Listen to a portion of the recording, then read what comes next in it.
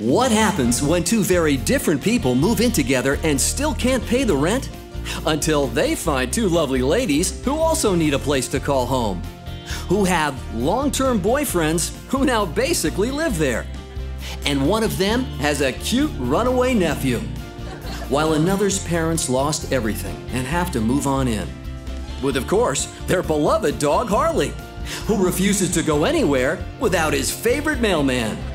Put them all under one roof, and you've got Roomies, the most outrageous roommate comedy, and oh damn, I forgot about the hard-partying guys across the hall who were evicted and live there now too.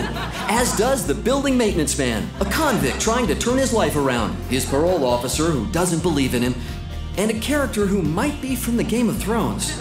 And introducing Fred Willard. Roomies, only on TBS. I think we're gonna need a bigger couch.